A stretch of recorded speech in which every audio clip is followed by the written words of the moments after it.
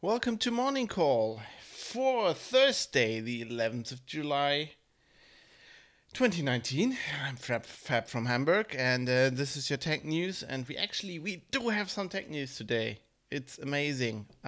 Thanks to Nintendo for actually providing us with some news in this slow summertime. So yeah, let's get right into that. How are you doing? I'm Fab. I don't know if I said this already. Might have. Anyway, better introduce yourself twice than not at all. Hope you're having a good day. So yes, Nintendo. Nintendo has announced the Switch Lite, which is gonna hit the market in September. It's basically a slightly smaller Switch that doesn't have the ability where the Switch has the two controllers, the Joy-Cons, which you can remove from the console and then put the console in a dock and use it with your TV, and then use the Joy-Cons to control it. It doesn't have that functionality. It's just one continuous console, so it doesn't have a dock. You can only use it on the go. The screen is a little bit smaller and the buttons are a bit different, but it's basically going to support all the games that are already on the Switch, so stuff like Zelda and Mario Kart, and Mario Galaxy, which are Mario Odyssey, which are big hits. And yeah, you can actually also, if you have Joy-Cons, you can pair them via Bluetooth, or you could just, I guess, buy some Joy-Cons. Yeah, so pretty cool, pretty interesting. So basically a Switch just for people who wanna play on the go, which I think is a big market for the Switch. It's gonna cost around 200 euros, they're saying. 7 of 9 says, remember on a slow news day, you can always run a Hitler story, Hitler's secret Kickstarter campaign. That sounds like something that would run like in German television late at night, Hitler's assistants, Hitler's Kickstarter, Hitler's biggest Kickstarter successes. Yeah, so that Switch thing looks cool. This presentation looks a bit lame. They've got nice colors. Space gray, as Apple would call it. Some turquoise and yellow. I like the yellow. I had a Game Boy Advance in yellow. Was it Game Boy Advance? Still have it. So yeah, I actually I've wanted the Switch for ages. I think I'm finally getting one. Really want to have one. So I told people I really want to have one for my birthday. So hopefully I'll have a Switch soon. I really want the original version, but that mobile one looks cool. Looks like it's a bit more. Just a bit more. It's just a tiny bit smaller from this video, but that seems to make a big difference. Like with mobile phones, sometimes they're just a bit smaller, but still it feels like a lot. So cool. Really cool for Nintendo. I mean, I've been happy to see them having success with the Switch and following up. Makes sense. Halifa says, what would he, as in Hitler, try to Kickstarter a new awesome tank? Yeah, like that howitzer train, or like maybe the flying saucer, the Nazi flying saucer, stuff like that. Supplies for the Ostfront, although that would be more like a GoFundMe, I'm guessing. Anyway, Dropbox has also announced something. It seems now we had nothing for ages, and now it's all coming together. Dropbox announced a new service called Dropbox Transfer. It's well, to be honest, not that exciting. It seems to be something like basically a WeTransfer ripoff. It's basically the same functionality. You can, if you want to send people files like via email or something, if you don't want to attach it to the email. Or stuff like that, like on a messenger, you can actually send it to people who do not have a Dropbox account, so that's interesting. 709 says Mein Kampf 2, this time it's personal. You might want to look that up. There is actually a second version of Mein Kampf that he did write that was not as successful as the first book, but it actually has 2 parts, so it would be Mein Kampf 3 Electric Boogaloo or something. Or maybe he would kickstart that dinosaur, from Steel. What was it? What's that? The movie, the second movie that's coming out. Shit, what's the movie called? The Steel something. Iron Sky. That's it. I knew I would remember it eventually. So Dropbox, new Dropbox thing.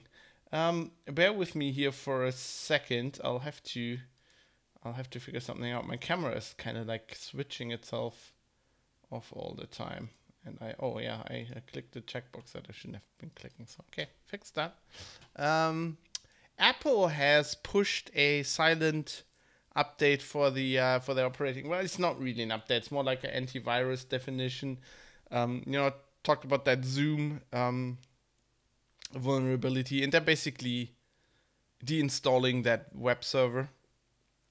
According to TechCrunch, Zoom said, we're happy to have worked with Apple on testing this update.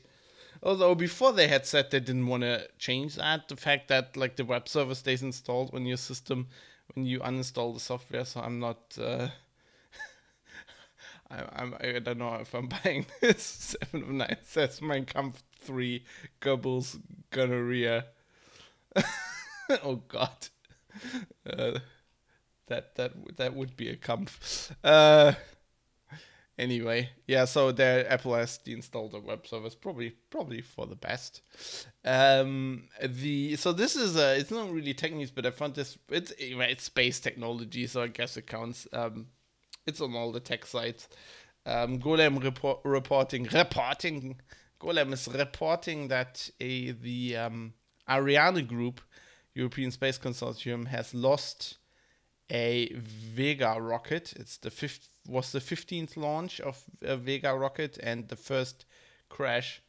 And I found this interesting because they were transporting the military satellite Falcon Eye 1 for the United Arab Emirates. Now, am I the only one that finds it weird that is exactly the rocket that then crashed?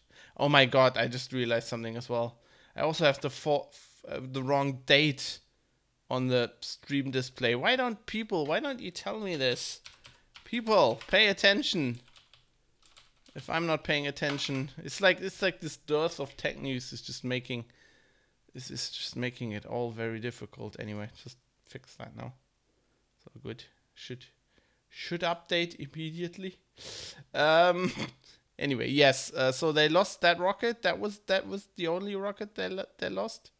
Also, Golem talking about the story. Actually interesting. We trust in you. You say it's April 4th, 1933. We believe in that. Okay, good to know. Maybe I can use that at some point to my advantage. It is 1943. the Ostfront is fine. It's interesting. So Golem was watching the live stream. Apparently, they're writing about this. How basically they were reading the script, like everything's fine, and they had like the telemetry. That was still like, the pre-computed telemetry is like everything's fine. The booster has fired, and in reality, actually the rocket was was crashing. But then you could actually see the telemetry, but like the reader, like the guy commentating was still reading from the script. Oh, it's great. Everything's fine, and then it crashed. Hi Mike, how are you doing? Some action in the chat. That's actually quite cool. Yes, so they lost the lost in air quotes the United Arab Emirates. I don't know. I don't want to spread conspiracy theories, but I think people should, the UAE should look into that. That seems a bit suspicious. Interesting thing I saw this morning also. Torrent Freak reporting on the fact that there's lots of web rips turning up. So basically pirated TV shows and movies from Amazon and Netflix.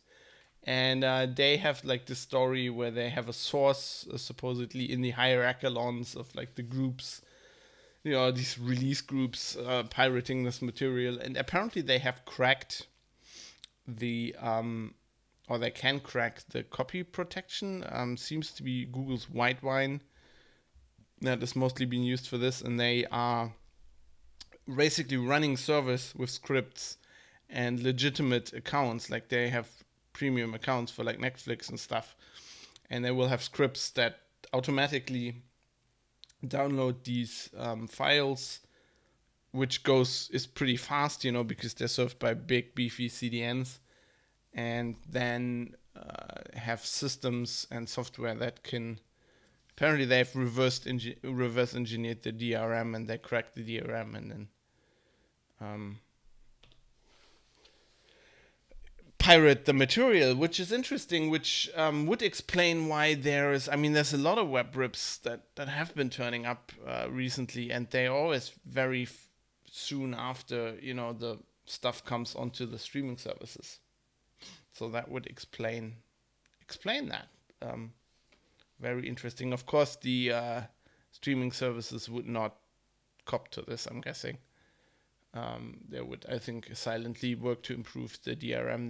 They don't want people to know that you can get like the stuff for free somewhere on the web.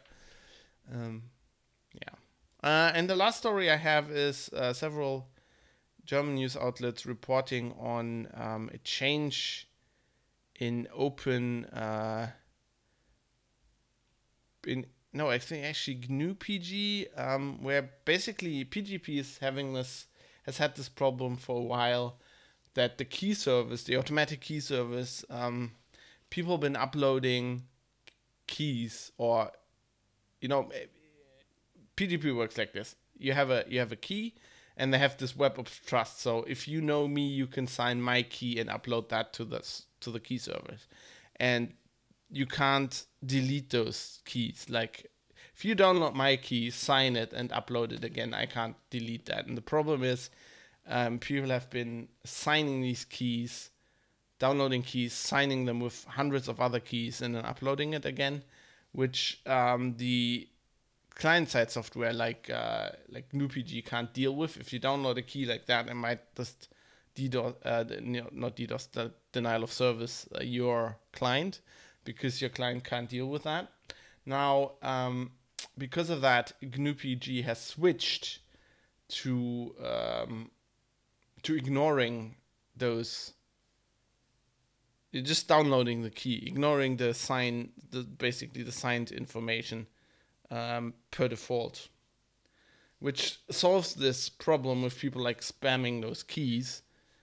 But it also, as for example Heise, Jürgen Schmidt from Heise Security writing here, basically kills the web of trust, because that is how how the whole key signing worked. I mean, that's how you could be sure that you downloaded my PGP key, because it was signed by other people. And if they're disabling that by default, then there's basically no way to be sure of that key. They're just disabling that for signings from servers. So if you import a key manually, say from USB stick, a public key that was signed, it is not ignoring that because you're manually importing that. It basically, you can check that before importing it so that it wasn't signed by 100,000 people and crashes your system. But basically that's not the use case, right? The use case is I want to write a journalist, for example. I check their key on a key server to see if it's their key, and then see who signed it. And basically that's gonna be phased out. So the web of trust basically doesn't work. So basically, I think that means PGP is dead. Schmidt talking here about that.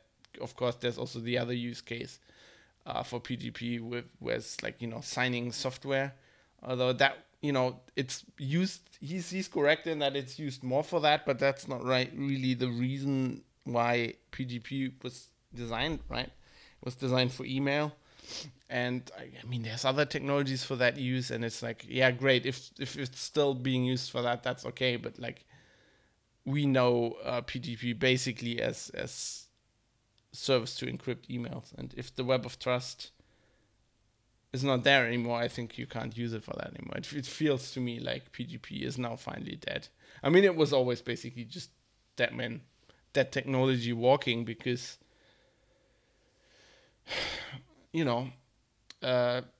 basically nobody was using it. Some open source geeks, some crypto geeks were using it, but it was never mainstream technology.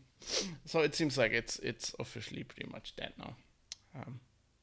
So yeah, that's a bit sad, but that's just the way it goes.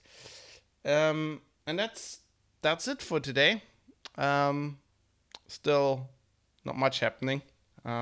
Maybe if this keeps going on, I will have to actually make up Hitler fake Kickstarter news. We'll see. Anyway, thanks for the suggestion. It is definitely an option I'm going to consider. Anyway, I hope you have a good Thursday. It is Thursday, the 11th of July. Now also with the right image there on the screen. And I'll see you tomorrow, hopefully for some more tech news. Hopefully something will happen. Until then, have a nice day. Goodbye.